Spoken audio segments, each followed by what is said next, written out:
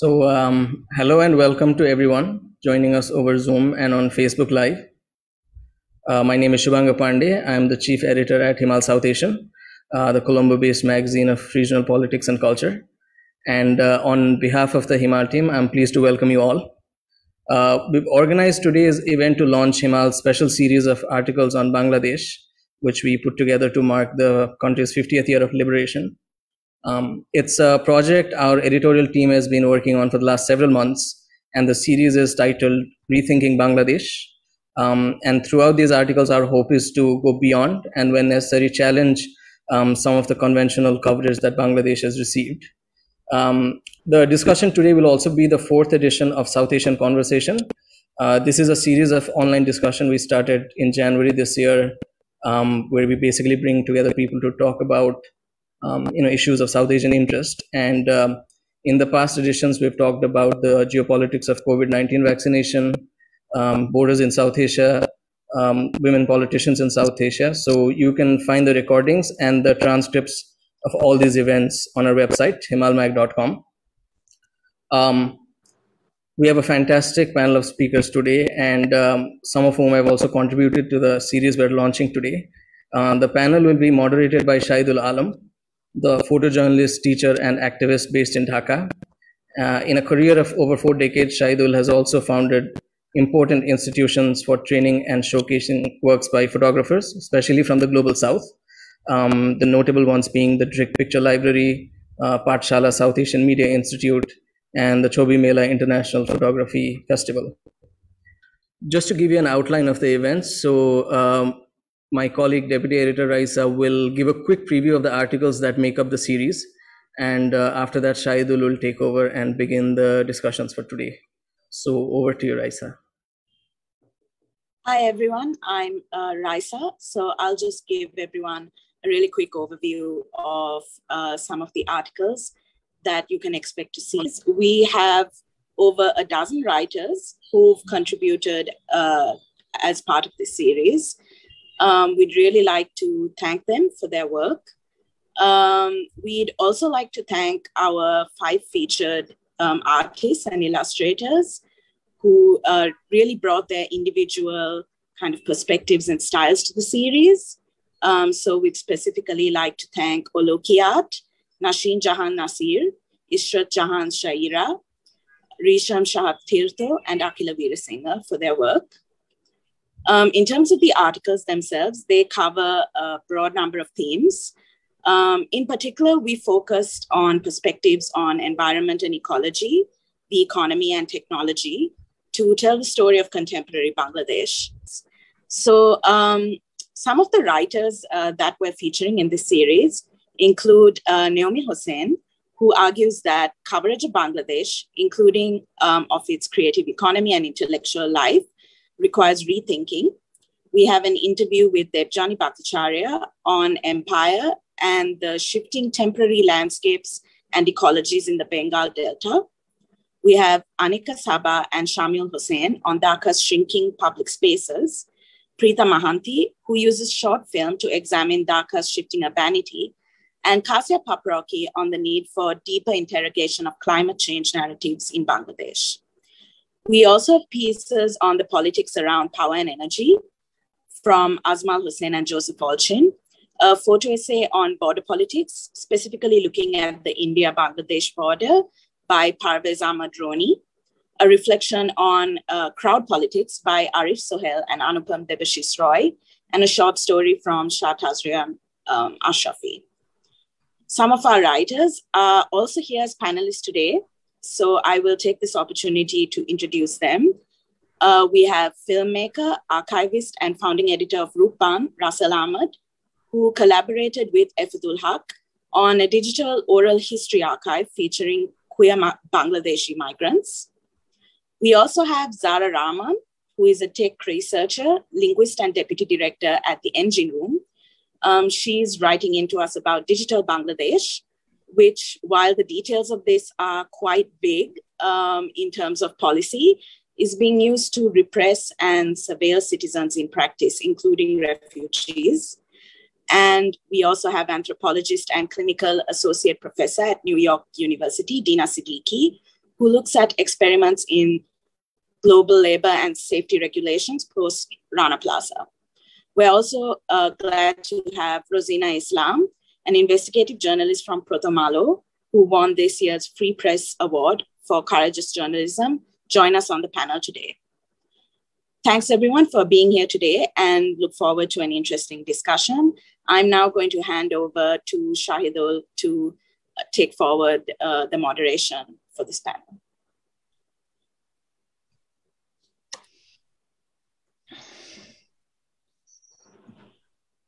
Thank you for that.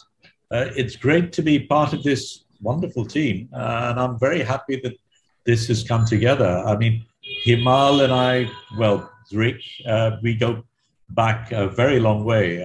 I remember when things were starting up and Kanak contacted us to see how we could get this fledgling organization going. We started with the magazine, standard A4 type magazine, then the book form, now it's gone to web, and there've been a lot of shifts. But I think it's important to remember that Himal is much more than a magazine. It is a network of people and ideas.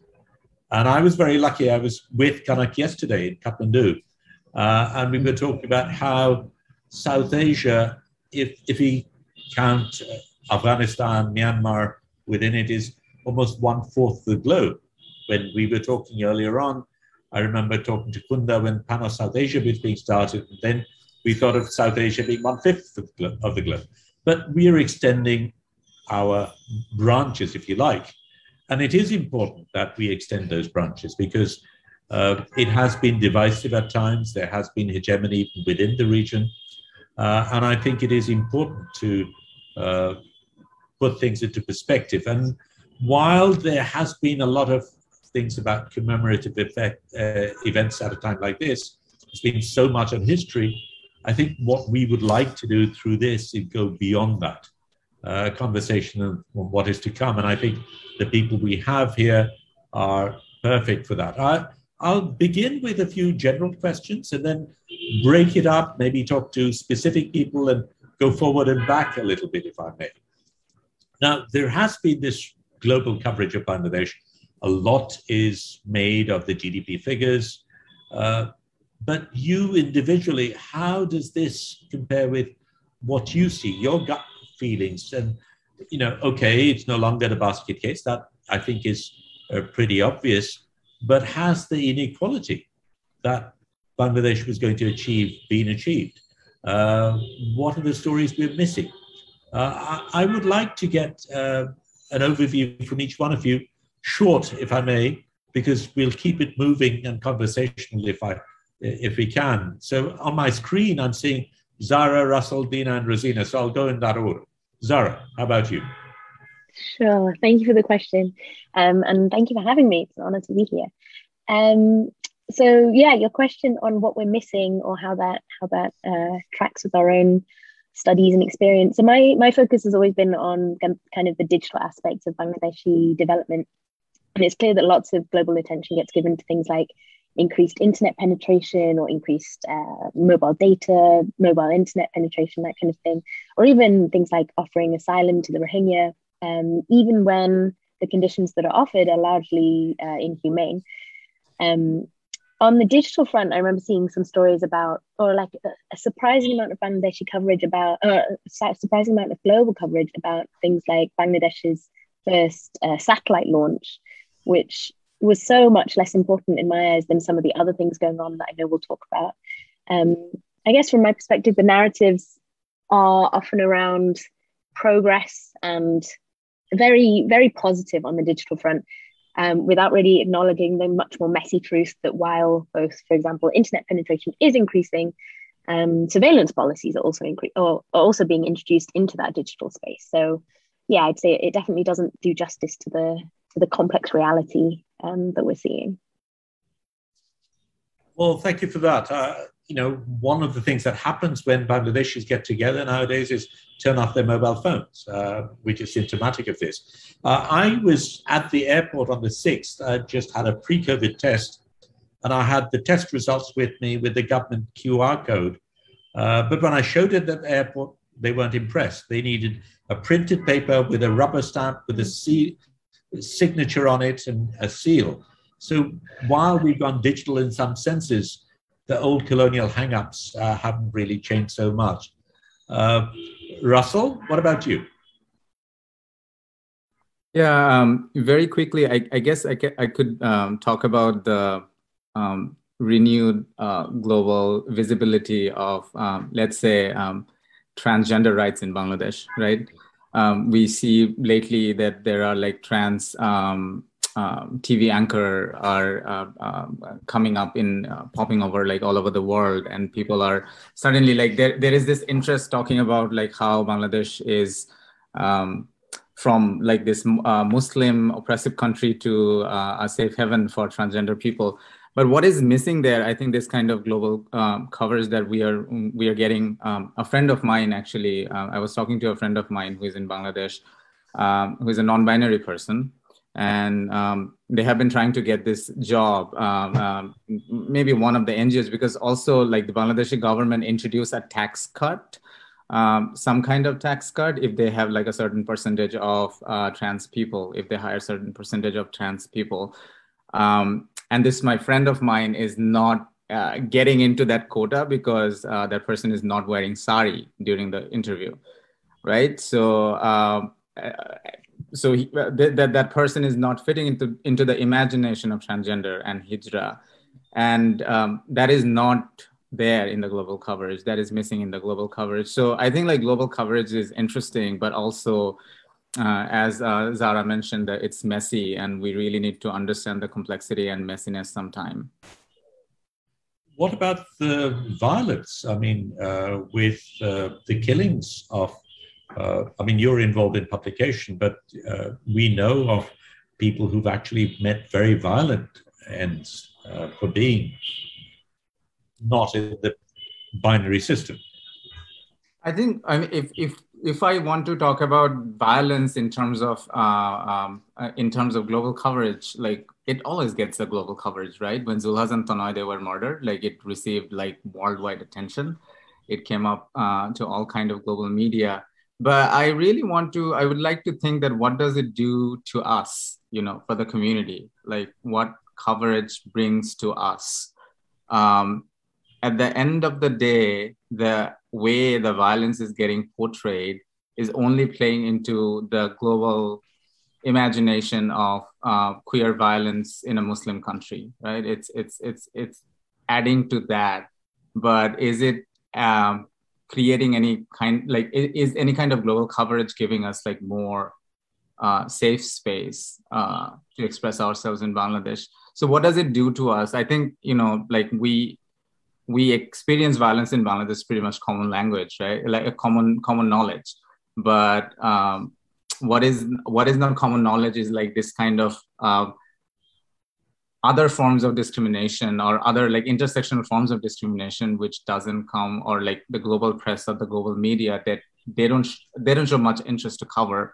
And there is a lot there, I think, we can think about.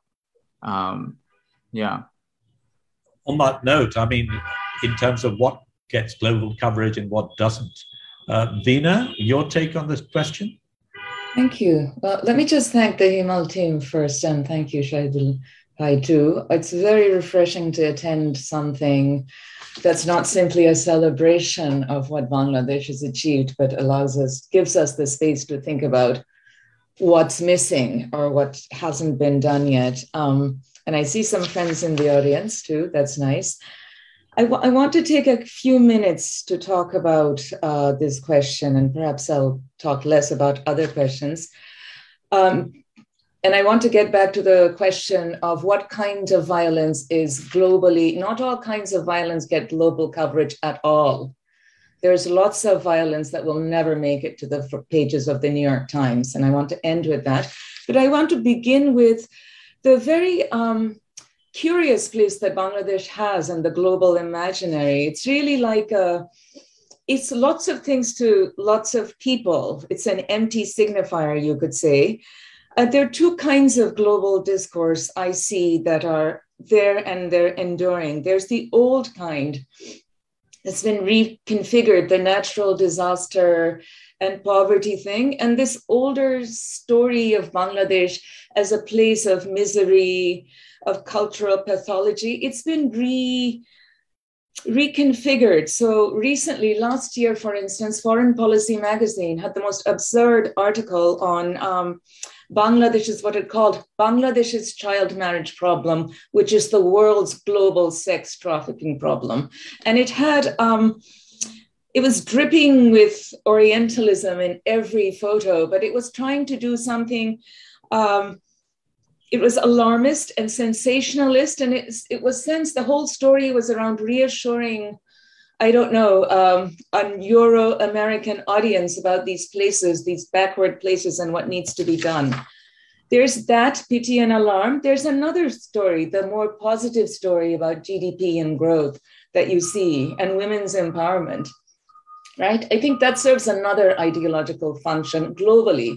And we're not talking about Bangladesh because that's evidence of how Bangladesh's neoliberal capitalism works. Bangladesh is the poster child of this, a certain kind of development, growth as development, if you will, right? It's Muslim but moderate, it's poor but flourishing. It's a bulwark against any kind of redistribution, socialism, communism, whatever you want to call it, and of course against fundamentalism. This is why, and all of this kind of coverage covers over the violence of the state, but also makes space for global capital to come in. It covers over the violence of capital too. And I think Bangladesh is a place of experimentation. It's whether it's the Accord, which I write about in this special issue, the Accord on safety or whatever, or the Longo experiments in Matlab. And as Naomi Hussein has said, it's like an aid lab. All of this hides the enormous violence of development and the dispossession that goes into development, because those GDP figures, which were never meant to be anything but very crude measures, somehow have become a nationalist rallying point about how good, how well we're going. So of course, it's hiding violence, but it's doing a lot more globally. I'm always stunned by how Bangladesh is this empty space on which to other, Europeans and Americans displace their anxiety. It's either backward and needs saving, or look, it's our good development story. So that's how I see it. Thank you. And of course, today, the 10th of December, is the day when the Democracy Summit takes place, where Bangladesh is excluded. And that talks about a shift, as you suggest. But we are in Bangladesh today. We have the road safety movement 3 years later, back on the streets. And literally, Dhaka has been in flames recently. Khaleda Zia might not survive. And this ping pong with former Prime Minister is bizarre that it's happening in this place. Again, just yesterday, a foul-mouthed minister had to leave. I'm not sure if it's the first one, but it might well be the first minister who was required to resign. But what an extreme situation had to come about before that happens. And we talk about women's empowerment, we talk about a woman prime minister, a woman leader of the opposition, yet you have a cabinet that can be so misogynic and get away with it. But let's talk in terms of journalism itself. Rosina, congratulations first on the Prathamala Award you received last week. And congratulations generally for sticking to your guns. But as a journalist, what's your take on the question? So I can tell about journalism side only because I'm a journalist, and in the pandemic times, the situation is so much crucial because, our 1,600 mass media employees lost their job during the pandemic. And in Bangladesh, 65% journalists want to quit their job. So the situation is now, and you all know what happened with me. So if you say women empowerment and women prime minister in Bangladesh, so why they create that type of situation with us? So I think if we say Bangladesh in Bangladesh story within 50 years, we can say women's situation becomes same. If you treat like this, like we came first, but our situation is not changed actually. Well, let's move on to something else. I'll come back to you, Rosina, with more specific questions relating to journalism. There are articles in this series that looks at corruption, the use of state authority, which of course we saw with the ministers generally. But journalists, writers, civil society at large, how have they responded to what's been happening? Given the record of attacks and dissidents in investigative reporters by the state, how might that affect the public scrutiny? How should the public scrutiny be designed, and how would they seek accountability? I think the departure of the minister was a success, but then there is talk about how that was also engineered. And we never really know how the deep state is working in these situations. So I'll come back to Zara and we'll do that cycle again. Always the first one. I see how this is going. No, it's a good question. I mean, I think honestly, my panelists are among the civil society members who found the courage to speak truth to power and to try and draw attention to the issues of corruption that you mentioned, while acknowledging that there have been these increased attacks and that they just face increased risk. And I think, again, I think my fellow panelists are much better placed to speak to this. It seems to me like one clear tactic has been kind of getting attention or support on an international level as a kind of a form of protection, and where possible, I guess, leveraging those international connections, using that as a way of a kind of protection in a way. Another, I mean, as Shahidul Bhai mentioned earlier, is people taking digital security precautions, like switching off your mobile phones, using encrypted platforms to communicate, using second phones. But obviously that's very specific to people who have the knowledge about what they can be doing on the digital front. People who have smartphones who can be using encrypted platforms. It really requires a lot of access and privilege that many people don't have and just face many more risks. Yeah, I think it's a hard one. I feel like other people are potentially better placed to answer this one. Russell, and maybe I'll bring you later on, Sarah, next time. I think I'm a big advocate of movements being fought locally, even though I'm not in Bangladesh. That's an irony. I was kicked out. I think like what I'm trying to say is that we have a civil society movement in Bangladesh, but the movement in past many years has been NGOized up to a level that, you know, we only have certain like device and techniques and tactics like training and per diem and you know, finding out like this key population and groups and provide them like what they need. So sort of like we segregated like different issues in a way that we are always looking for quick fix, or like we are running some we are functioning in some kind of emergency mode all the time. We are only like responding to crisis, like the minister like who just stepped down. You know, that was like this a recent trend of social media justice, which is happening. The videos are getting viral and people are getting into we are only holding people accountable when we see a video of that incident. What I meant by, I think, like local like movement needs to be built locally is that we have to develop this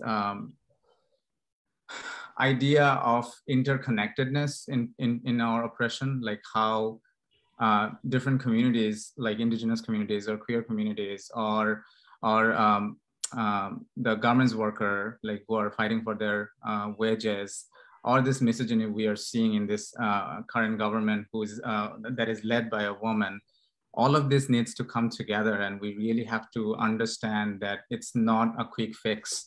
I don't think like we will be able to, find a solution overnight, but what we have to understand that what is missing there, like when we are speaking for a community, who is missing there, who is not there, who is represented there, what is the power dynamic, like when we are fighting for any kind of, when we're seeking for any kind of rights and justice in our country, because we also have like some meta narrative of oppression and who are like the dissenters and like how they get treated. Like we also have a popular imagination of that. So we need to challenge that a little bit. And that can happen when, I think, in my opinion, I'm not saying like we need to abolish NGOs, but in my opinion, in my humble opinion, I think we need to really re-strategize the civil society movement and how the involvement of different parties, like Zara mentioned, like international groups, there are many international groups who are involved for different reasons in Bangladesh, but what is our strategy, like how we are communicating with them, and what kind of prescriptions coming from them is really need to be investigated, and finding our own voice more and more, like which can be only found locally when we think about the context and the politics. Well, thank you for that. You mentioned training and per diem, very popular things within the civil society structure, because it's linked with funding. And of course, you get constantly these rehashed proposals with the same jargons being churned around. And that development is both a characteristic and a bane of Bangladesh. We'll come back to that. Dina? Yeah, actually following up on those comments and what you just said, let me just speak about civil society is a concept that I think is very bereft of power. When we don't, we really need to realize that civil society, the very idea is, it seems very neutral. But what is civil society? It's, at this point, it's been reduced to NGOs. I mean, you're talking about NGOization, that's what we have. And to me, it seems civil society is a deeply depoliticized kind of entity. So it can only ask certain kinds of questions because of the funding constraints, I suppose. But there's a deep discomfort to question things like development in civil society. And for instance, if you look at the movements, the social movements that have really questioned inequality or dispossession, they haven't come from civil society at all. This thing that Anu Mohammed and others run, the Oil, Gas, and Other Natural Resources Committee, it came from outside of so-called civil society, because if you were in civil society, you would be silenced. You wouldn't be allowed to ask certain kinds of questions, otherwise you'd be out of a job. So I think we need to not celebrate civil society. We need to really rethink why that's what we, fall back on. Who sees and who gets hurt? That's the other thing. We also have civil society, as in think tanks and other institutions who have voice and respectability in society, and who crowd out the other less popular voices. And that too is an issue. So I don't think there's a 1 hour voice at all. I think there are hegemonic voices inside Bangladesh that take up a lot of space and don't allow the less popular voices to come out. I am very wary of international groups. They're international groups have their own agendas, right? And they will ally, as happened with the garment workers, they'll ally with some groups and not others because of their agenda. So one has to be very careful thinking about this. In terms of the minister, I mean, the resignation doesn't really change the structure. The resignation is also very performative, it seems to me. I mean, it's a huge victory. At the same time, I don't want to undercut the victory, but it seems to me there's a lot more work that needs to go into it. This minister found himself in an awkward position, and it was politically awkward to keep him. This has nothing to do with really changing feminist understandings or understandings of gender and sexuality and patriarchy in Bangladesh, which somebody like Rehnuma Ahmed can talk about. But she's outside of that system. She can talk about what she says. She has this wonderful term, of scandalizing, using scandal to bring people down politically, which again just reinforces older patriarchal motives. Anyway, I'll leave it there. Thank you. Well, you mentioned the role of the NGOs. There is the NGO Bureau, which is the other repressive entity that they all have to do. In our own case, over 30 years ago, made a very conscious decision of not being an NGO because we felt had we become so, we would also be neutered in that way. NGOs talk about being non-political. How can the control of resources in a country like this be a non-political position? Absolutely. But you mentioned the minister, and I'd just like to point out something which I am concerned about. He was told to resign, and he did. But the fact that here is a minister who actually says he will rape a person in conversation and use the security forces to reel her in unless she accommodates. Yet this is a criminal offense and nothing has been done on that. Exactly. Rosina, would you like to talk on that, or we could come back? I mean, you've been a victim on the other end. Yeah, they published the news. The minister is going to Canada. The minister is in the plane. The minister is in the airport. So what actually we did, we journalists can do lots of things. We can protest. We can write. He is a criminal. Why he left Bangladesh in this time? See, they kept my passport when I got bail. I'm not criminal. I'm a journalist. And when I got a free press award, I was not able to go to Netherlands. And every day, every week, I have to go to the court for this reason. They didn't hear me. They just said, okay, finish. Okay, next court. And the criminal, what we have seen and heard, we know everything. But the prime minister says, okay, he resigned. Resign is not the punishment. Before I have written so many stories, like Sikh secretary, they got a freedom fighter certificate. It was its fourth certificate. They resigned, but they never get punished. So you see the situation. If he is a minister or secretary, they will get the reward to go to Canada and stay there very warmly. And if we are a journalist and we are a normal people, we have to stay here home. We can't write and we can't move anywhere. So now you can see the situation in Bangladesh. That's the difference, actually. Well, thank you for that, Rosina. My own case is being heard right now. Yesterday, there was a hearing and it's continuing. 3 years after the event, they've not been able to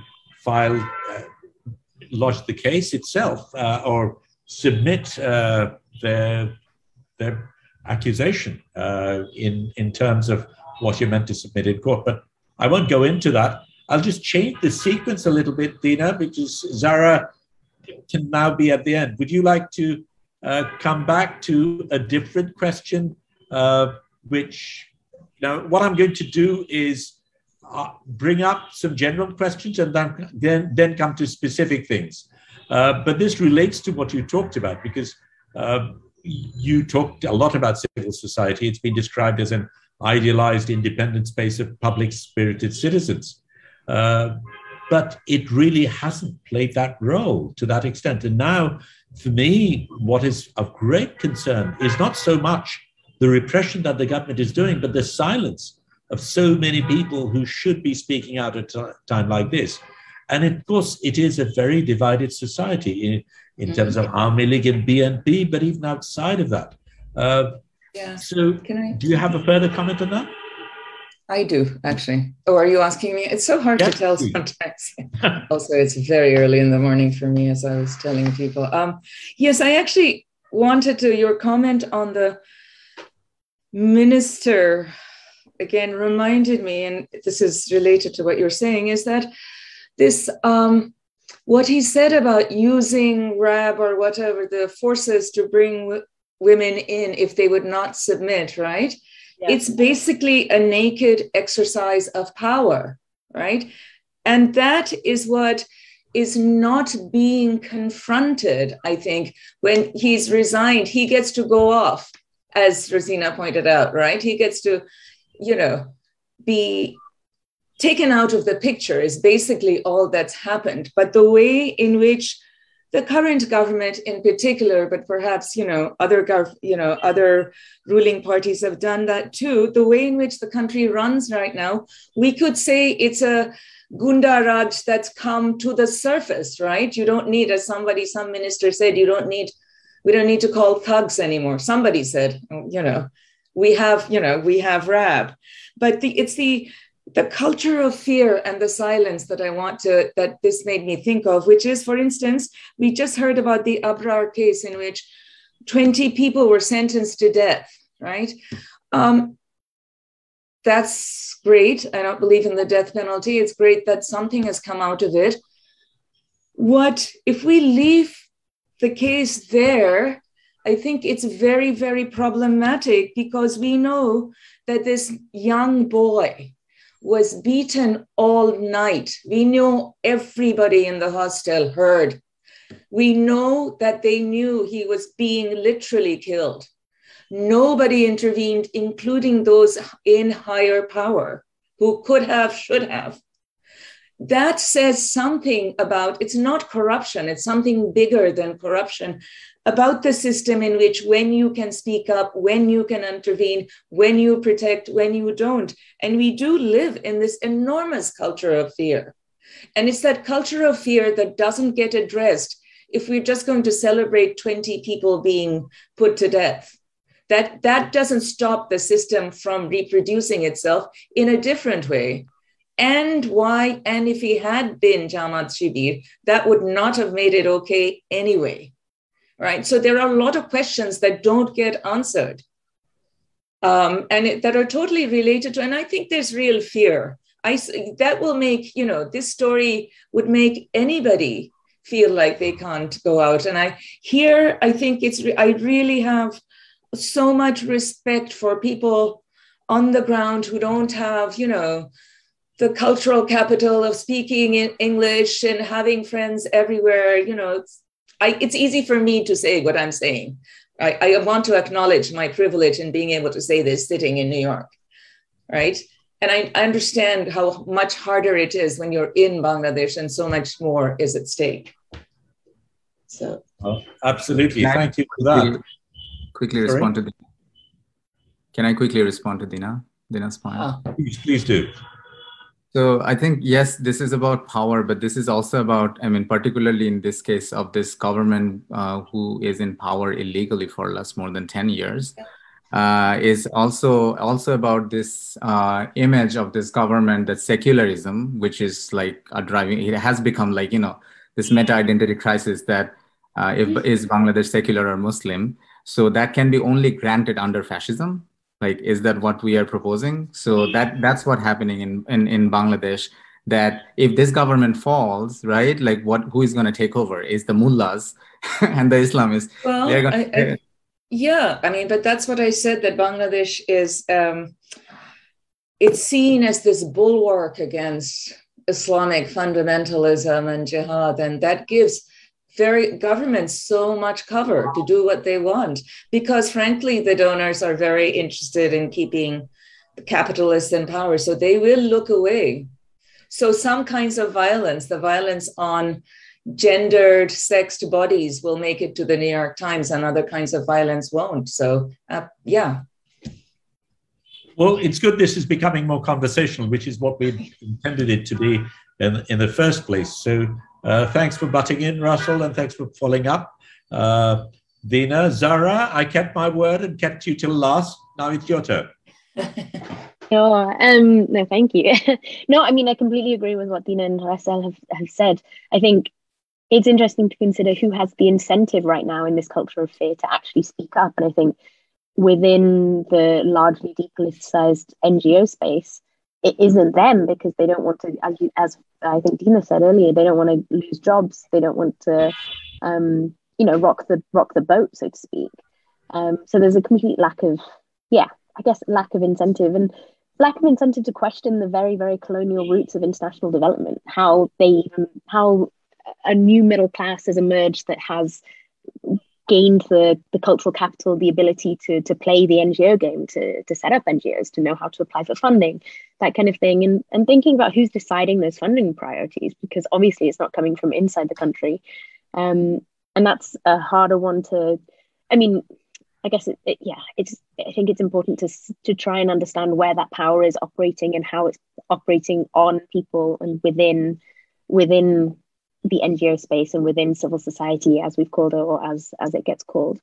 And I think it's important not to forget how this space came to be, colonial roots, colonial history, how power is operating in much the same way that it did historically, but just under different labels and with different people leading the charge in many ways.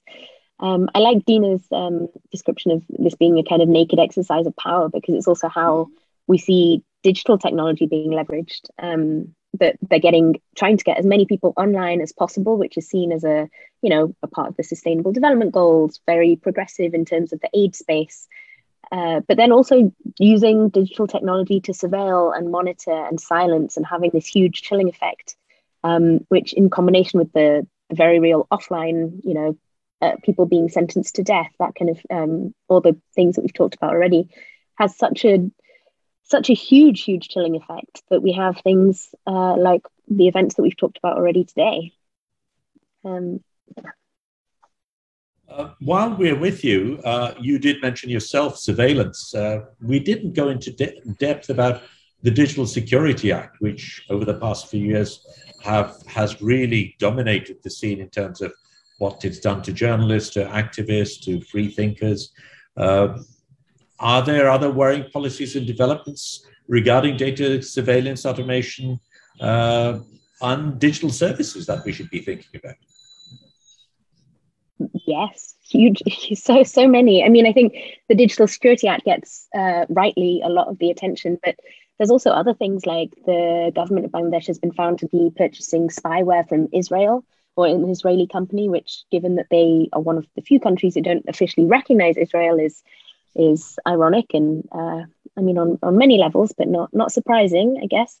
There's been use of internet shutdowns, of social media blackouts, all sorts of, I think even the introduction of the national ID cards that have biometric data associated with them can also contribute to this chilling effect, because people, having to use your national ID card to access key government services and to access increasingly private sector services as well, needing it to purchase a SIM card, for example, knowing that it's associated with your very body, your bodily data that can never be changed, that is completely immutable and will stay with you throughout your life, is a different level of surveillance beyond just, your phone records being tapped or something like that.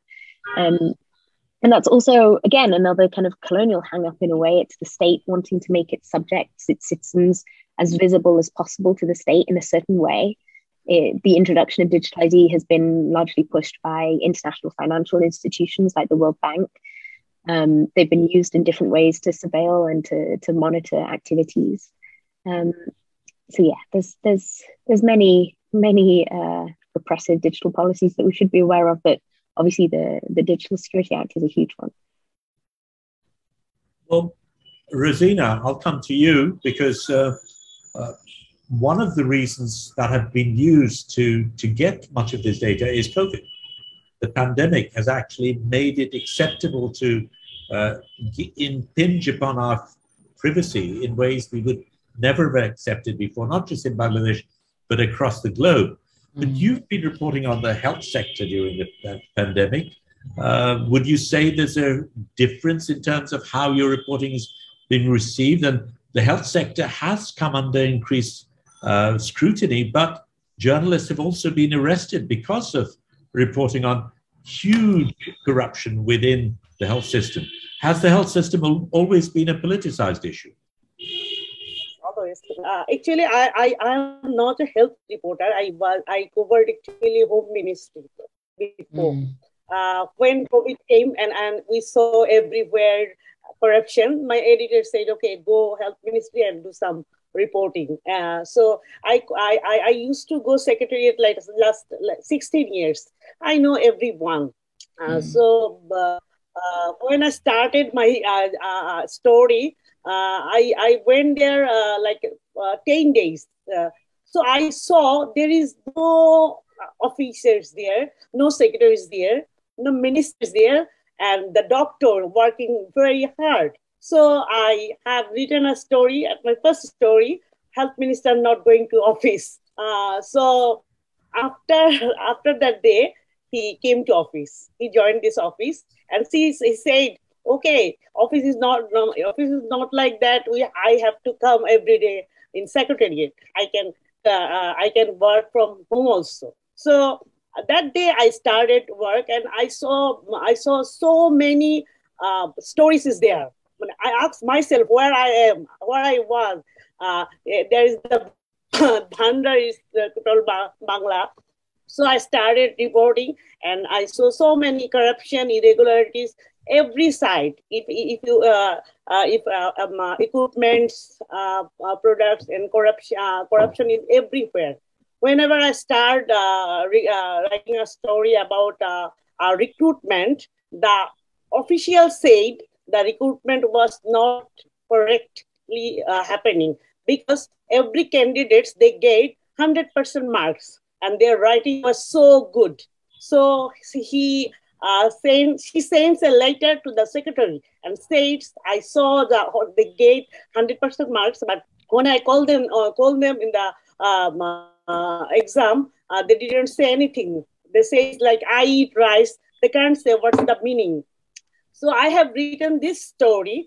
After that, the health minister was so angry, and after that day, he stopped talking with me. And after the 24 days, everything happened with me. And I saw they are not very, the journalists, they are not very usual with journalists. Maybe journalists don't used to come to the health ministry. They work their type. And I saw one thing, they don't know who is doing what. There is no connection with one officer to another officer. The secretary changed 3 or 4 times within 1 year, and minister says secretary says secretary minister. So horrible situation. So I saw in the pandemic time is the best time reporting for this site. But after that, it stopped me. Last 6 months, I didn't write anything. Or some people say don't to write anything about health ministry because of my case. So I didn't see any news, any corruption news in the newspaper last 6 months like that way. Thank you.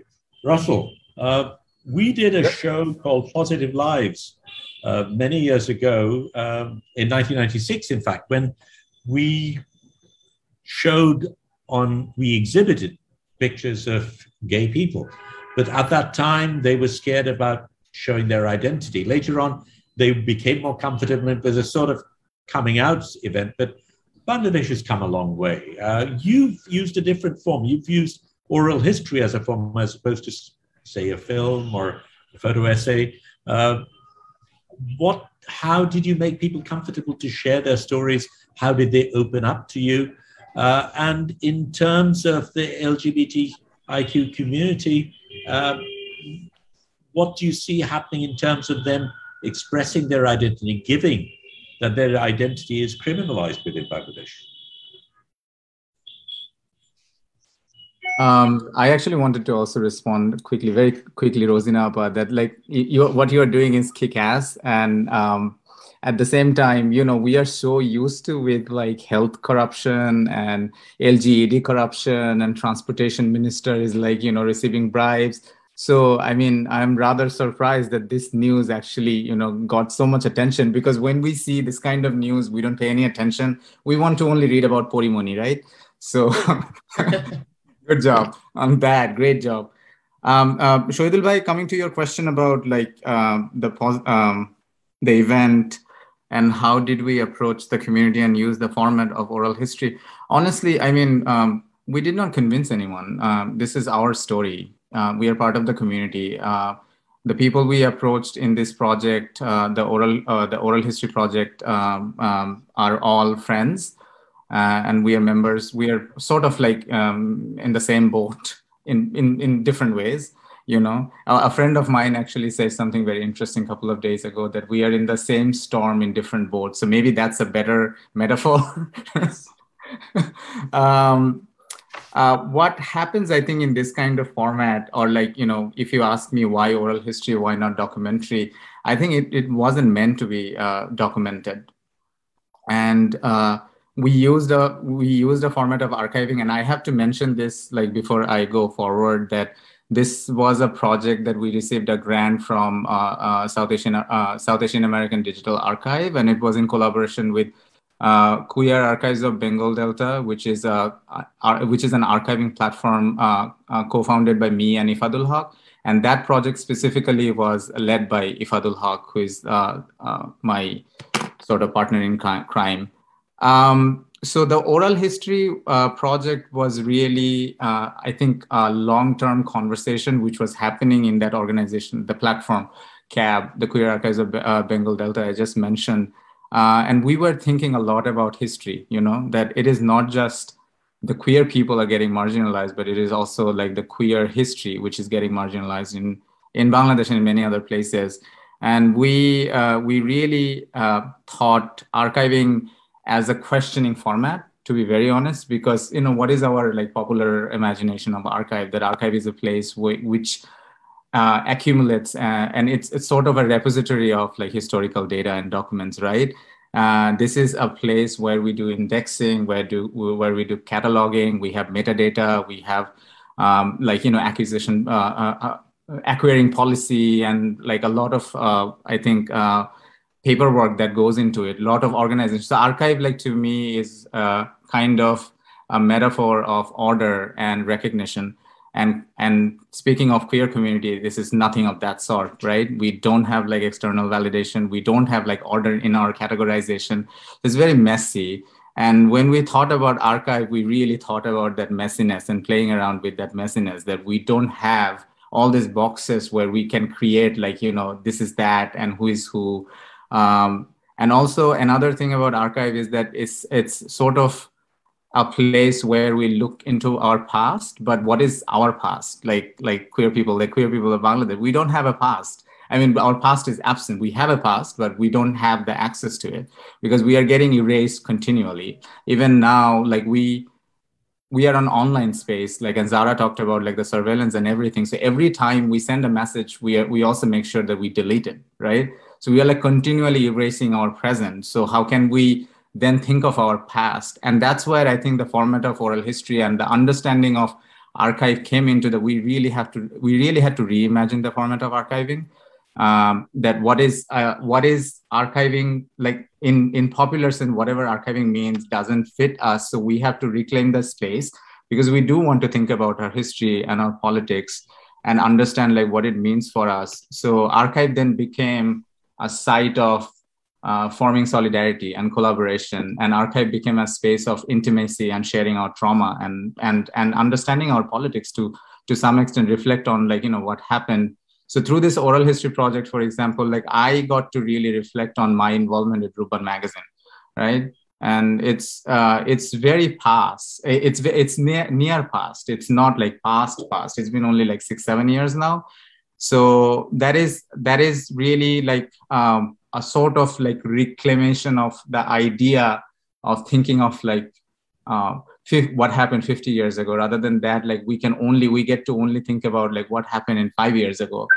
And I think like what oral history did, like it gave us the space to design that like the imagination, like or reimagination of archive a little bit more, because by the definition of oral history, it removes the face. I mean, we don't see the face, right?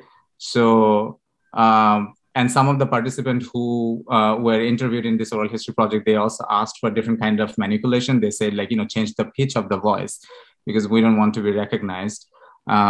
We have like some artwork in this oral history exhibit, which is again an imaginary form of responses that the artist worked on based on the interview, when the artist listened to all the interviews and responded as an art form. And that seemed to me also a new kind of archive, like a fictional archive, right? So we tried to fictionalize the archive because we really thought that, like, we don't have enough data and we don't want to document data through our archive. We really wanted to make it a space where we connected with each other. And that's why oral history, I think, was one of the formats that gave us the freedom to do the manipulation and understand each other a little bit more. It wasn't designed, it wasn't planned. We did not approach anyone, hey, we are going to come up with this 10 different questions and how are you going to respond? That was not the case. We were really having a chat, sharing our memories and not sharing information.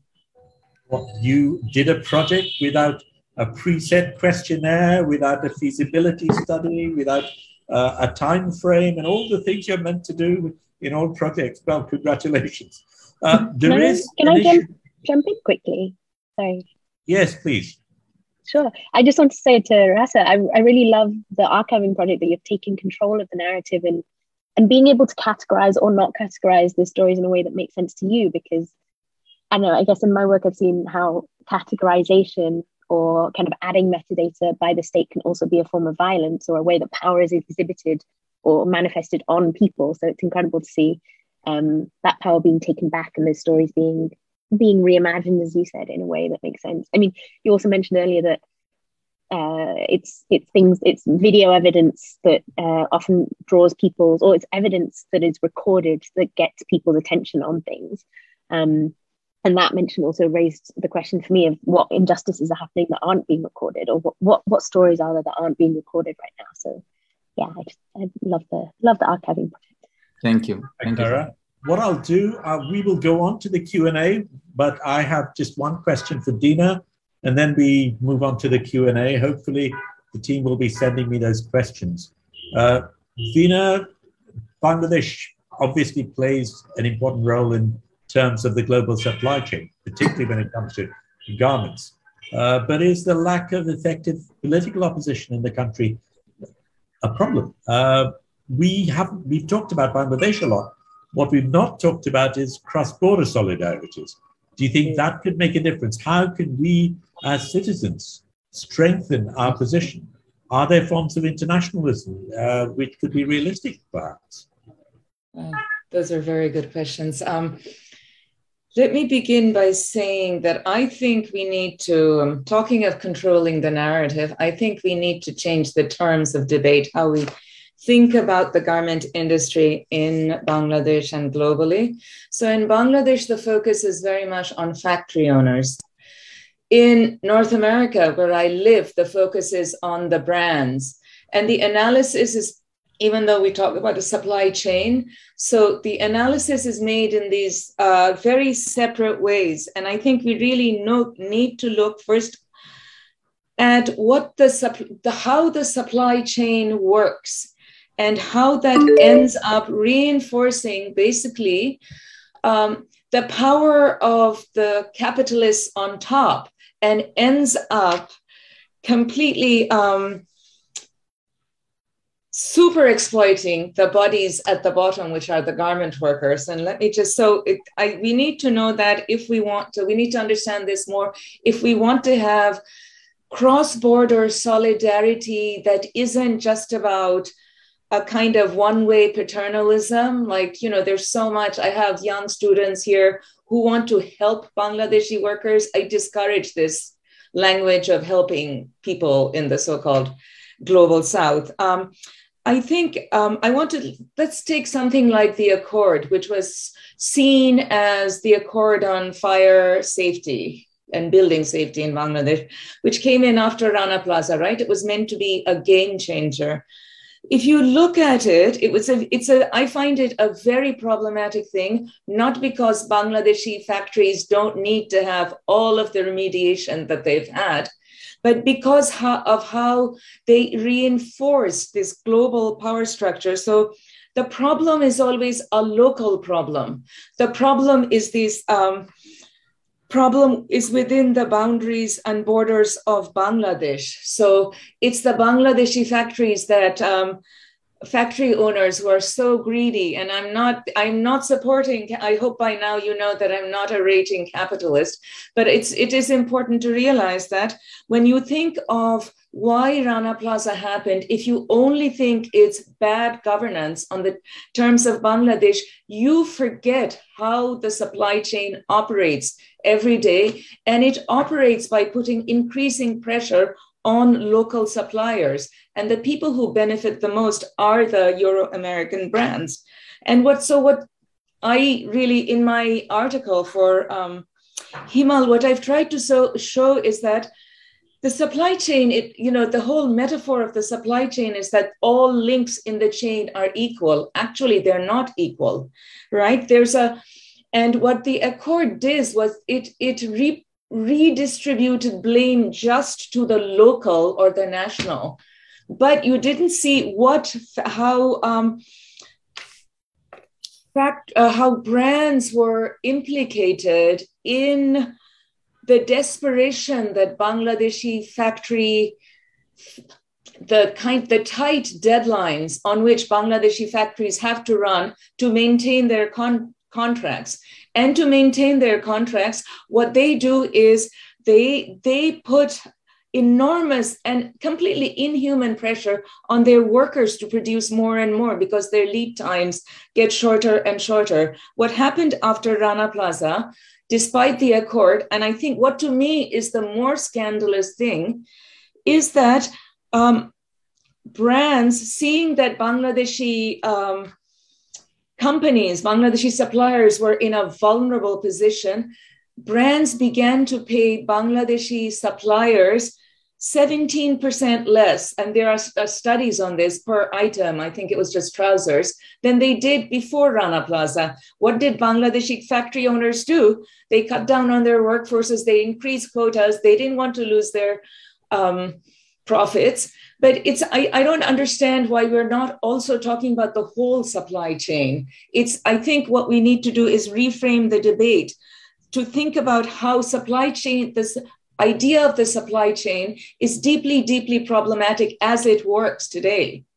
And I'm not saying we should stop production. I'm not saying we should stop exports, but I think we need to think about what is it that is really scandalous about the system. Yes, the Rana Plaza collapse was scandalous, but we need to think about why that happened. The workers, and I'm sure lots of people have said this before, why is it that in the Rana Plaza building, the banks closed down, the shops closed down, the garment factories did not close down? That's not local malgovernance. That's not because of anything else. That's because there's a relationship between the global and the national. That if we want to have cross-border solidarity, I think instead of asking for higher wages in Bangladesh, which is very important, and there's something called the Asia Floor Wage Alliance, that's alliance of countries, garment producing countries, where trade unions come together, and they're doing that work. If you want international solidarity, that's North-South solidarity, I think you need to talk to, people, maybe this is the wrong audience, and I'm used to talking to North American audiences. You need to talk about tariffs. You need to talk about increasing prices paid to, Bangladeshi factory suppliers and ensuring that goes to increasing wages and better working conditions. Anyway, I'm sorry, I can go off on a rant on this, but I'll stop. No, thank you for bringing that up. That was very important. And I want to move on to the Q&A, but you actually talked of an accord. One of the accords that hasn't really been talked about in this session so much is the peace treaty, or the Chittagong Hill Tracts. Absolutely. Perhaps we could touch on that. And I have a question on the environment by Azmal Hussain, and I'll just read that out, and perhaps we could look at that. It's a long question, so I'm not going to talk about all of it, but for example, we talked about Abrar Case, who was beaten until he died, but the question is, why was he beaten? He wrote about India's hydro-hegemony over Bangladesh. This is the similar situation for the environmental activists fighting against Rampal coal-fired power plants adjacent to the Sundarbans. So environment and the Chittagong Hill Tracts. Anyone want to take that up? It's open. Right. I don't have anything hugely cogent to say, perhaps. I was very struck by that India connection, but again, it's not just an India connection, it's the connection of capital investments into Bangladesh. It's interesting for us to think about what can be critiqued and what can't be critiqued, right? And what will get protection and what won't get protection. So it seems that in the current dispensation, it's okay to beat somebody up if they're Jamaat Shibir, and it's okay to beat somebody up if they go against the current economic ideology, which is so tied into a peculiar historical relationship Bangladesh has with India. So it's very... I think it's a very troubling thing that I think the Abrar case, I've really been thinking about it. Like, how is it that there's I just read an article in which somebody argues, an academic argues that in a sense, Abrar was racialized as a Muslim. And this is going beyond this idea that he's pro-Jamaat gives a certain license to do whatever you want with him. But the India question, I think, is a much more important question in this, and it shows how national policy is enforced inside the university. National economic policy is it's made sure that nobody can speak out against it. And these are the things, it's just that these kids got out of hand. We know this happens all the time, right? I would like to remind the other participants, there are lots of the very interesting people that I can see on this screen of mine, to ask other questions if you may. Please feel free to put it in the chat or in the Q&A section, but I did talk about the Chittagong Hill Tracts. I talked about environment. Those are issues we've not really dealt with so much. Another thing, which is, Dina mentioned taboos. Another taboo we have, particularly in the media, who's not allowed to talk about at all, is the military. You never talk about the military. So these are unspeakable spaces that we confront. Maybe this is the time to talk about them. Anyone?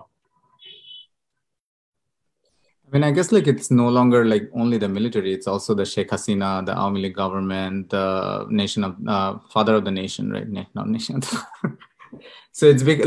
The list keeps growing. So I think that is so much to think about, the structure, how we function. I mean, I can only give an example of my family. For example, my family, both of my parents, they were Awami League BNP.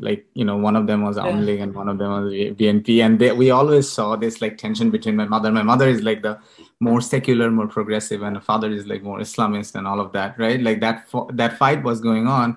But suddenly what happened, not suddenly, in last 10 years, incrementally, my father became more and more pro Awami League. And now my father is convinced that Awami League is the right government in Bangladesh. And this is really, I think it's not the government, but it's the governmentality that we have, right? It's our submission to power. We are as a nation, we have a culture where we kind of encourage and celebrate power. And this is happening all over. This is why we have so much social media justice, honestly, because there is this power of viral culture that everyone sees something and then they talk about the justice. How can we do justice? So I think there is even like when we talked about like hydro hegemony, Indian hydro hegemony, like what about the hegemony in academia and the gatekeeping in academia? What about the hegemony in artist community, right? Like you mentioned that there was this, what was that event? Positive Light, right? Like when queer community members, like they were shown without faces. I mean, we are getting approached by artists and scholars and activists, like queer community members all the time, right? But what do we get out of that? Where is that power? Like, you know, how do we address that power balance? Like, you know, like who is shown, who is not shown, who is visible, whose story is there? What Dina mentioned, that this international media, like a madness, like every time they see something happening in the queer community in Bangladesh, because the sellability is really high. You know, either it's like a transgender person is reading the anchoring news, or a queer person, or like a gay man getting slaughtered. You know, the TRP is really high. So we really have to, I think, question like hegemony in every kind of every mode of existence, I think, in Bangladesh, and our nature to submit to power. Like we saw this documentary that broke into, like, you know, our space, our private space, which criticized the army and like showed like some of the things in a very like hyper dramatized way. But what was the response? Like, you know, how did we respond? And we saw like how most of the major newspaper was actually defending the government, right? And actually sort of scrutinizing that how this documentary was like Western funded and all this narrative that they don't often use against the government. So I think there is a cultural shift that needs to happen in terms of our fascination for power. I'd like to, I mean, one of the benefits of being a moderator is you can butt in when you want.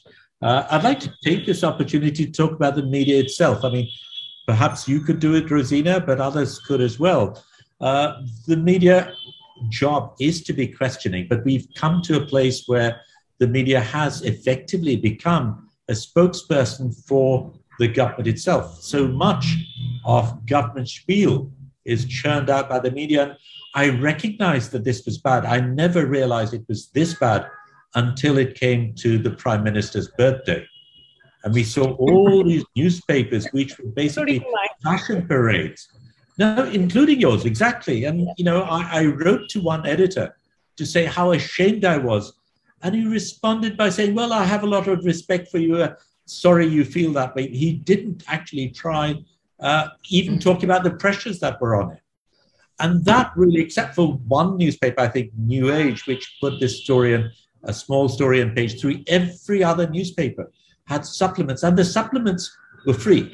They were forced to run free supplements on this issue. So the media becoming so supplicant in a situation like that is extremely worrying. But I'll come on to a couple of questions. One which relates to both archiving and surveillance, which perhaps Zara or Russell could respond to. It's by Saad Hamad, and he mentions that the phone leak in the case of the minister is not the first phone leak. Who leaks them? Who archives them? Who is able to do them? That's a very pertinent question because it's the tip of the iceberg. Yeah, I mean, I think it goes to what Russell was mentioning earlier. There's just so many ways in which this corruption, there's just so much. It's hard, it's impossible to expect everyone to keep attention on every single phone leak, to keep attention on every single mention of corruption or behavior that isn't democratic or that is draconian or authoritarian. And I mean, I guess it's ideally in an open democracy, in a free democracy, it would be the role of the fourth estate, of journalism, to be holding accountable, to be receiving those leaks, and to try, and the role of civil society to try and use those to push for systemic change instead of just a performative resignation or a performative something at the tip of the iceberg that doesn't address the kind of roots of that corruption. But I think now what we see right now, and I think Russell also mentioned this earlier, is this kind of social media justice, which is a consequence of how the information kind of regime or the information space is structured. And I think, and it also, I mean, I also just wanted to mention something that I was thinking about earlier that we haven't mentioned, is how is kind of how the role of misinformation and disinformation that's spread by the government in order to influence cultural shifts or narratives. There was a report, I think earlier this year actually, about how the government has started already training people to be a kind of online activists to prevent rumors and disinformation ahead of the next general election, which I think also deserves some concern and attention and potentially discussion too. And the elections, regardless of what sort of form they take, are not that far away, and one party is definitely preparing for it. What are the others doing? What are citizens doing in preparation? I have another question, but Can I quickly... Yes, of course. Can I quickly respond to Saad? Saad, I mean, the thing is that we know, it's kind of common knowledge that the government is listening to us. It's happening in Bangladesh. I'm in America, and I feel the same here. I think the social media is like recording us. All the institutions that is in power, they are in power. They have the capacity actually to record, to archive, to collect, to see us, the naked us. And then like if they get benefit out of that, like they leak some of this information. For example, like even in this minister case now, the actor whose phone was involved, Imon, like he's getting interrogated by DB police, but no one was interrogated when what was the person, Hifazat Islam guy, like he was arrested, and then like the government, like, or I don't know who, like everyone, like there were like multiple recording playing on Ekattur television. There was no investigation as such, like no one was called, how they leaked the phone conversation. So it has become such a culture that we never, we never question that who has the recording, who is listening to us, and why they're releasing it, because we all know how it's happening. Can I just add something? 1 second. Please, yeah. Sorry. I guess, yes, it really is also about the corporatization of media. It's not just our culture necessarily. What stories get investigated and what stories don't really depend on who owns the media and what their interests are. And certainly people who own the media, their interests are not to unsettle the government, not to question the government. They're happy to let out multiple, copies of whatever, the Hafazat guy doing whatever. It's totally in their interest. And I think we have to remember that. I mean, what stories make it is really important. So the BGMEA, for instance, has journalism fellowships for people, which is fine. But once you have a journalism fellowship from the BGMEA, you will have a certain, perhaps, there's something there to think about, right? So there's so many corporate interests working directly and indirectly in telling us how to think, in what stories get elevated and what stories are absolutely not silenced, erased. So that's just a very small point. Thank you. I don't know if Rosina wants to talk specifically about the journalism thing, but while we do that, and there are a couple of other questions I want to bring up, I do want to provoke you into perhaps talking about the things we haven't talked about. The Chittagong Hill Tracts, the indigenous community and the environment. I think those are important issues that need to come up. I realize there might not be anyone with a special expertise on that area, but your comments, and since this is about Bangladesh, I don't think those can be not discussed. But there is something about internationalism which has been questioned by Archid Guha. How do we conceive of Bangladesh and its role in South Asia as a region, especially as it has shifted over the past 50 years, and the meta-narrative of success associated with Bangladesh today? While you think, maybe I'll read out another question and you can decide which ones you go for. This one's for Russell. I was intrigued by your point about archives and that the idea of a queer past challenges our basic notion of archives, and that the event in the present digital erasure is dominant or necessary. At the same time, there's the idea we all often use of uncovering hidden past, and the idea that the marginalized always existed and have a rich past. How does the idea having no past fit with the notion of uncovering hidden histories? There's one other question. I will just read it out and then I'll leave it up to you to decide which one you handle. This is by Kaisar Kabir. Is there any hope that the disenfranchisement of the population shall be reversed in the near future? Samada mentioned, Archita mentioned. The last question about for Russell was from Pranab Roy. Jan. Anyone? Russell, do you want to answer your question? Because I want to say something about the Chittagong Hill tracks, but you should go ahead.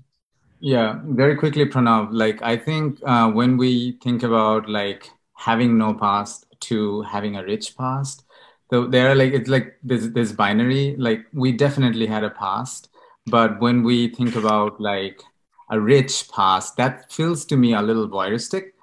And that imagination often comes from, I think, this imperialist fascination that how we see or exoticize like the past of certain communities.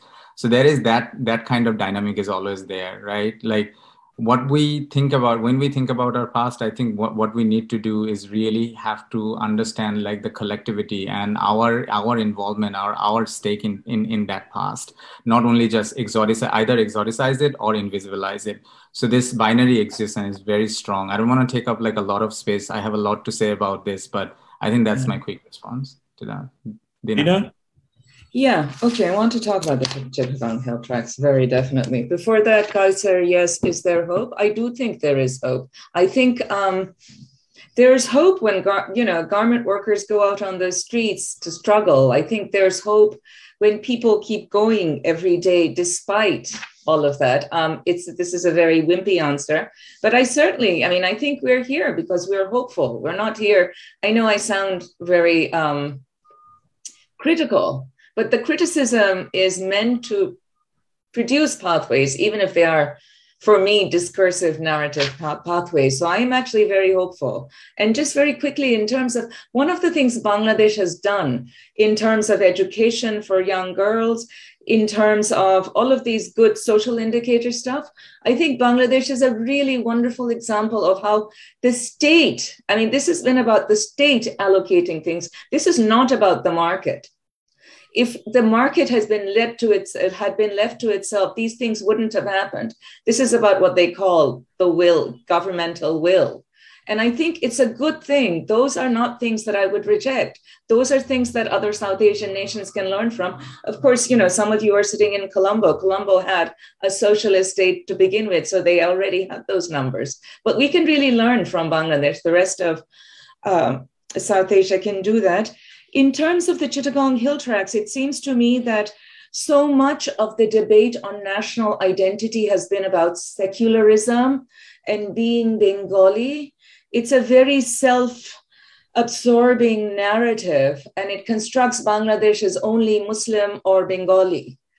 And, we are not all Bengali. This iconic poster that there is Amra Shobai Bangali, the poster for Ekatture, that, we are all Banglar Buddha, Banglar Christian, Banglar Hindu, Banglar Musulman, Amra Shobai Bangali. Well, that leaves out other people that happen to be in this territory that became Bangladesh. So there's a real exclusionary aspect in the very debates on secularism and nationalism that marginalize Chittagong Hill tracks.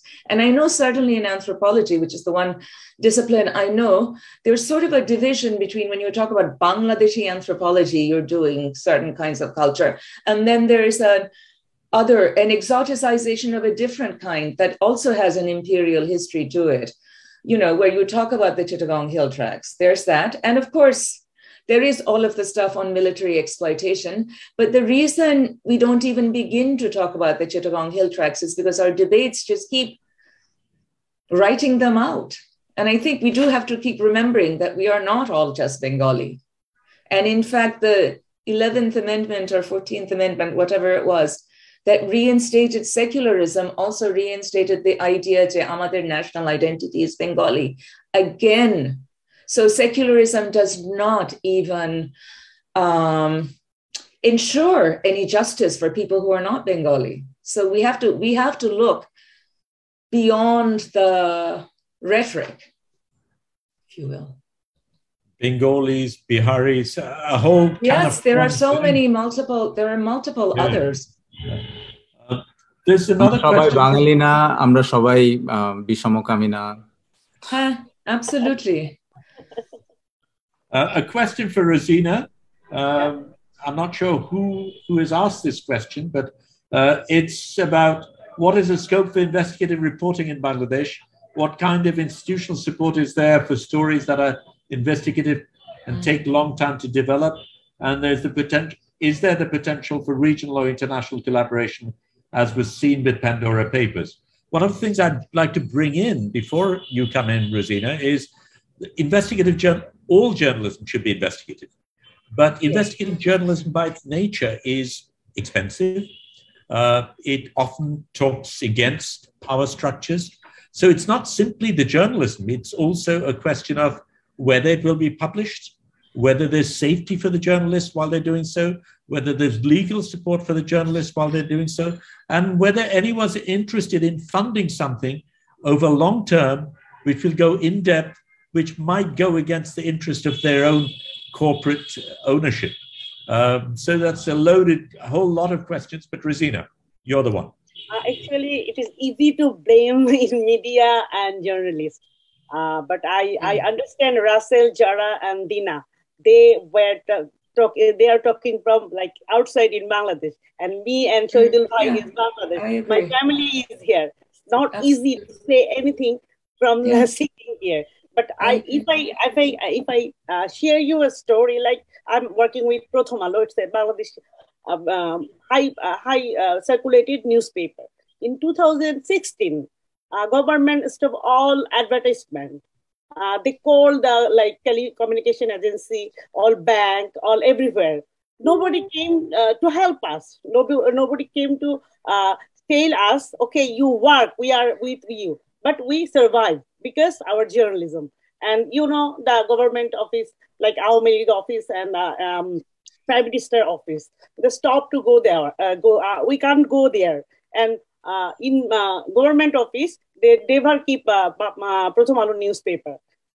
They used to read another newspaper because they got it free.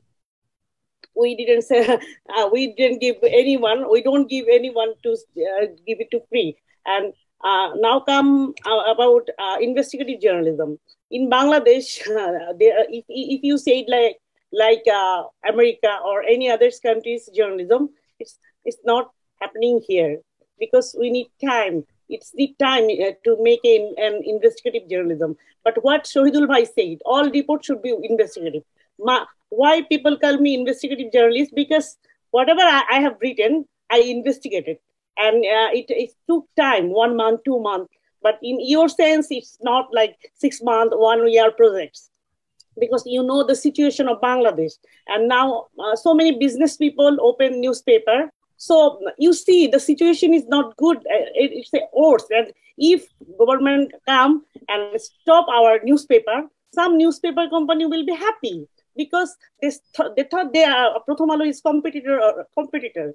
So they will be happy, and nobody will come with us and give us a job. Also, we do self-censorship sometimes because we have to survive first. Absolutely, a dead newspaper doesn't help anyone. But while we're talking, there's another area which I think is very significant, very important. I mean, over the years, our institutions have been demolished. All the major institutions, which should be state institutions, have become essentially part of the government machinery and aiding and abetting the sustenance of this particular regime. So that is a problem. But I think some of those can be fixed if there is a change in some way. And I'm not simply talking of a change of regime, because that in itself will not solve anything if we have a systemic problem as we do. So there has to be a systemic shift. Simply changing people at the top, I don't think is sufficient. But for me, what has caused the maximum damage is the damage to the education sector. The country has gone back decades because of the... There is no professional editor. Sorry? There is no professional editor.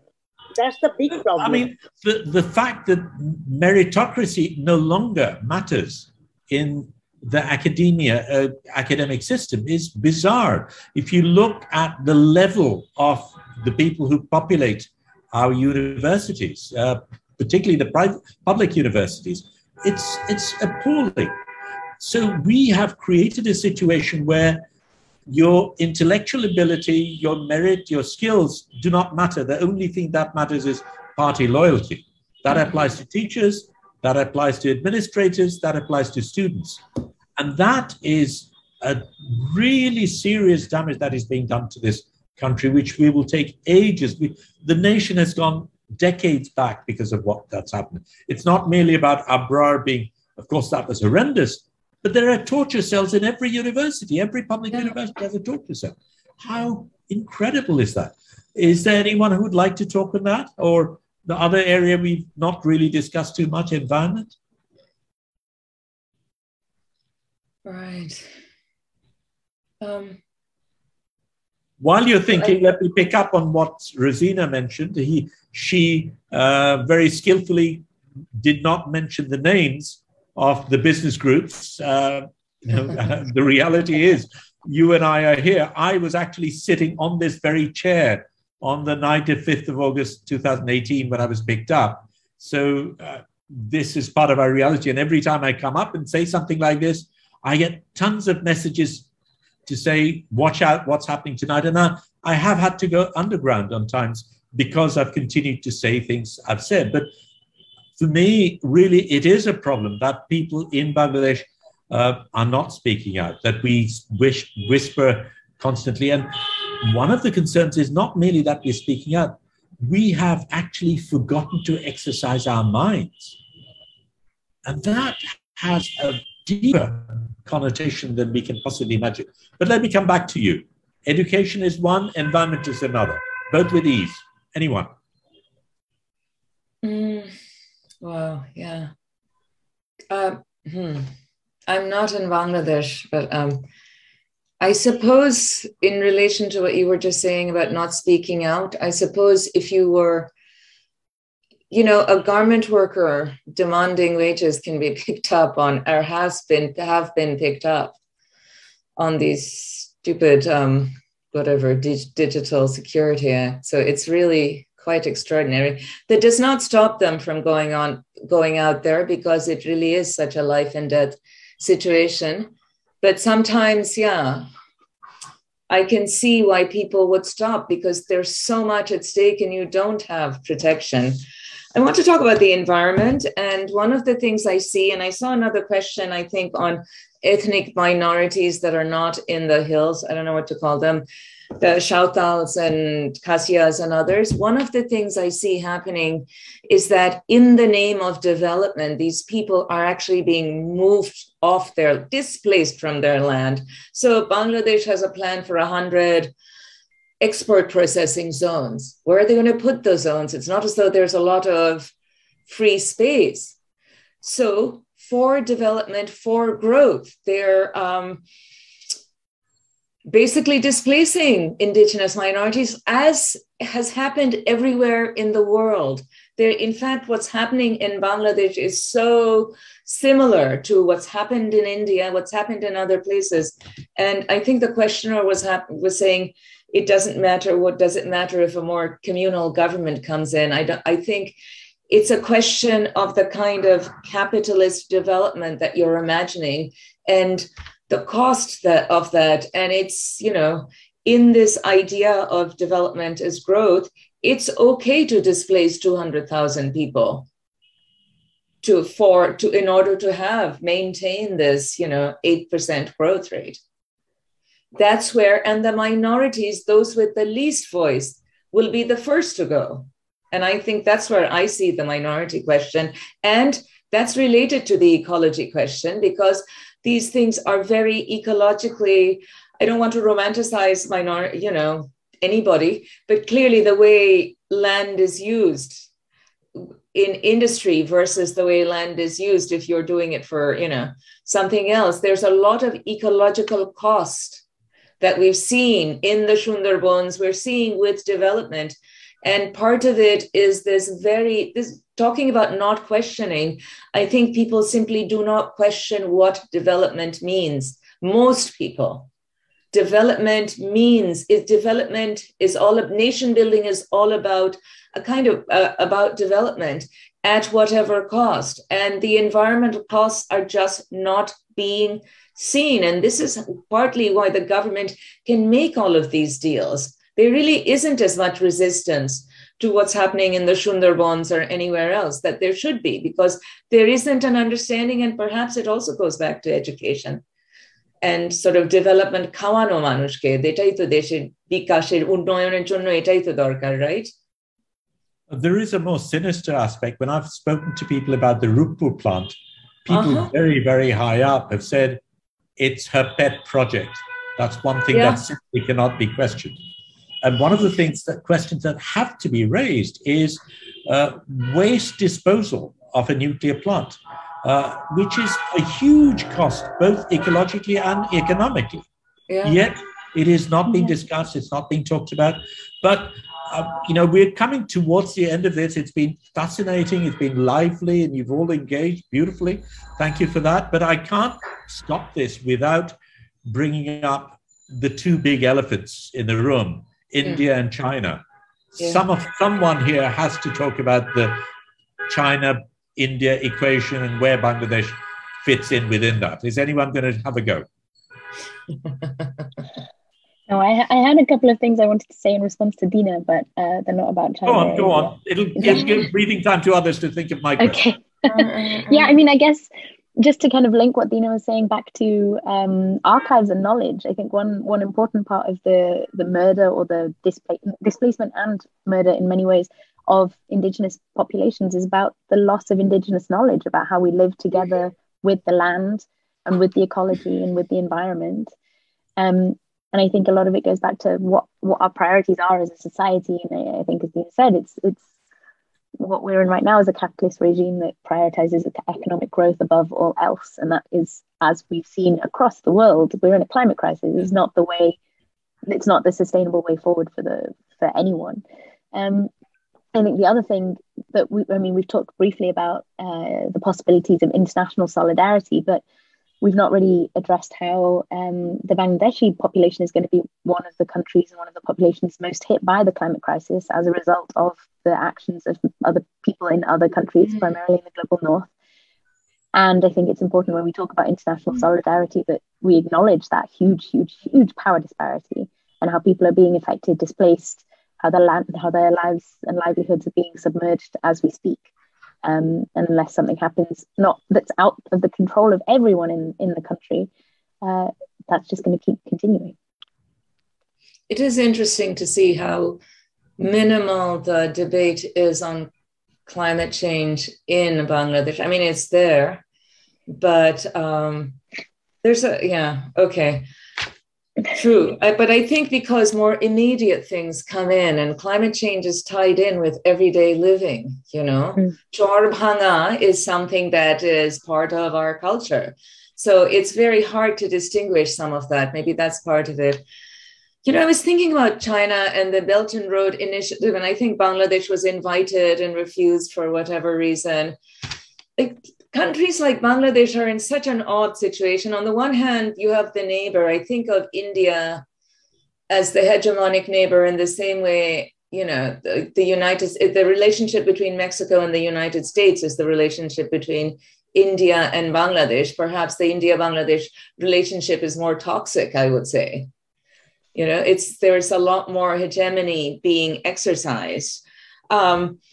But I think a place like Bangladesh just has so much, is so caught. On the one hand, you want to not be, Bangladesh has nothing except, I don't know, I mean, it doesn't have natural resources. People want it because it's a midway place. So I don't see the Chinese in Bangladesh in the same way they seem to be in Sri Lanka or in Africa, but I don't see the Bangladeshi government negotiating very skillfully necessarily, playing one off the other. I'm not at all a political scientist, but it seems to me that one could, I don't know. one could play one's cards more carefully. But they are, you know, here is again one way in which the national is never just the national. There are these shadow international players that we must always, so we are, when we're talking about Rupur or whenever the power plants, it may be somebody's pet project, but there's also a lot of pressure to keep those projects going when the money, you know, investment is coming from China or India, right? And we just have to keep remembering that. Not a great answer to your question, but you know. No. I mean, this is a discussion, and I'm very happy with the way things have been going in this. Usually, I was talking to Subhanga earlier on. Generally, when you're moderating, you have to rein people in because people babble on, have no awareness of how time goes, and hog the space and things like that. Here, it's been completely the other way around. Very pleasurable for me. One little question which Subhanga has brought up, it's Bangladesh being left out of the Democracy Summit taking place right now. Any comments on that? I don't understand why we have like so much coverage on that to begin with. I mean, okay. Carry on. I think like this relationship, like invited. So many journalists invited from so many countries. They came to our office yesterday. I met them. They are very happy with this. You were invited by whom? Sorry. From Bangladesh. A lot of journalists were invited from Bangladesh to the summit. Yeah, in the peace summit. Yeah. I don't know. I think this US fascination, or like that they are, if they don't acknowledge our democracy, then we don't have democracy. So that becomes like really, that becomes the problem itself, right? That's happening. I mean, I can like contextualize it in like queer movement, that there is a lot of involvement of the US embassy in our movement. And I would be very unpopular saying it because they already hate me and they're gonna just, leave USA, like why are you there? I think like there is a lot of, like prescription, like in this kind of summit seminars, like validation is there, but also like how to sustain democracy. There are like so many international NGOs now in Bangladesh, and it's growing, like IRI, International Republican Institute, and NED, National Endowment of Democracy. They're coming to Bangladesh and teaching us how to govern. Tell us how. Yeah, they're preaching and teaching, and because they know it all, right? Like they know it right, they know how to do it. So I think this kind of summit, and when we are not invited, and when that becomes the headline of the newspaper, I often like. It's almost like it's so amusing to me to see that our fascination to be validated by them. It is happening in the queer movement as well, like the U.S. Embassy, and when we get invited by them to their houses, and we get to talk about like how we are getting discriminated, and they sort of advise us how to proceed with how to achieve our rights, and that is coming. That is happening, I think, across the civil society in Bangladesh.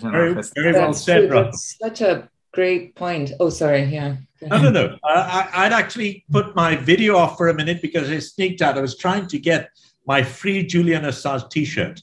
I couldn't find it, so I'm not wearing it. But we did actually have a huge Free Julian Assange banner on our building for a long time. And, here we are, countries like the US, Australia, the UK preaching democracy to us, where dissidents in their own country, when it comes close to home, suddenly it becomes a different set of rules. I mean, I don't come across too many countries that don't, espouse democracy and freedom in their rhetoric and actively suppress it in their practice. So that's just the way it works. But I think we will need to wrap this up at some point. I would like to give each of you a one-liner or a two-liner or something like that. I would like to look forward, in the sense we have critiqued our nation, but we are Bangladeshis. This is a nation we love. And that's one of the sad things. When we critique our country, we become victims of sedition. We're people who hate Bangladesh. We're people who are anti-liberation. We're Jamatis. Unless you're someone close to the ruling party, and it doesn't matter which ruling party it is. This has happened with every ruling party. Unless you're close to the ruling party, you're anti-Bangladesh. That's how it's been presented. But we are the people who do love this country, and many of us have sacrificed a lot, taken a lot of risks, walked down a very difficult line in order to continue to say what we do. But let's, on that note, look forward to Bangladesh. And I would like to ask each one of you, what sort of a Bangladesh do you dream of, and how do you see us getting there? A short statement from each one. Who wants to start? Zara, you're the first person generally. Always. I feel like I got a rough deal joining the call early. I think for me, we've talked so much about power and how power moves in all these insidious ways, and about history. So I think for me, the Bangladesh of the future that I would like to see would be one that confronts its colonial power dynamics and its colonial history, and moves forward in creating a new future that doesn't have those same dynamics in how power is manifested and moves in the society. Because I think that can affect a lot of the things we've been talking about, from environment to policy to solidarity. Thank you. Russell.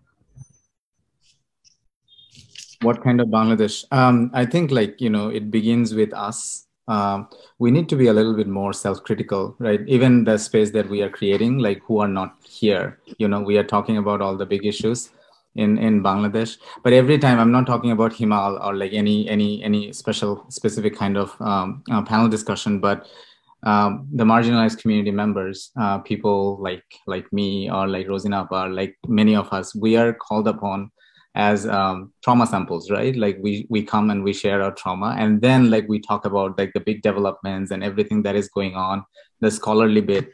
So I think that culture also needs to change, and we need to be a little bit more self-critical, that how can we look into the landscape of GDP through the lens of queerness, and indigenous oppression, which is happening in Bangladesh. So just to open up the space a little bit more and thinking about who are left out, even in our space of critique, the space that we are creating.